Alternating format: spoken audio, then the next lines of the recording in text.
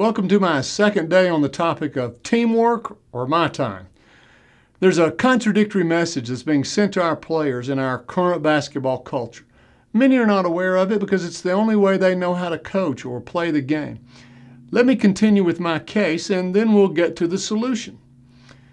Coaches preach teamwork and hold up team values as the single most important ingredient to being successful.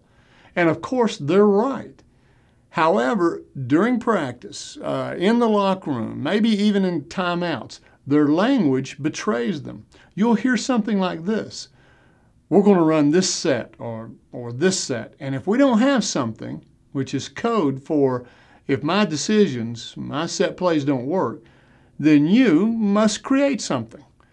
In other words, the coach is saying, if my plan for teamwork fails, then abandon teamwork, go 1-on-5 and try to score. The players who can do this type of thing are highly recruited on all levels. The unspoken message is clear to all players.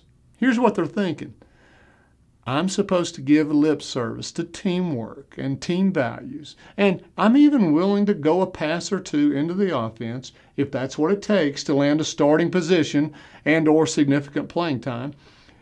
But my true value lies in my ability to abandon teamwork and choose my time to take over the game and make a big play.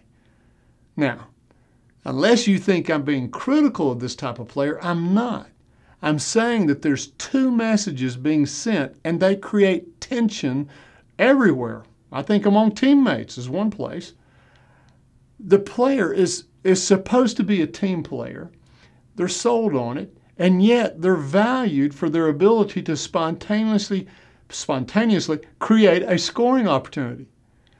Sometimes they choose to abandon the set play because they see an opportunity, but they do that too early and the coach subs them out because they didn't run the play, they didn't execute. That's a tension that I want to solve.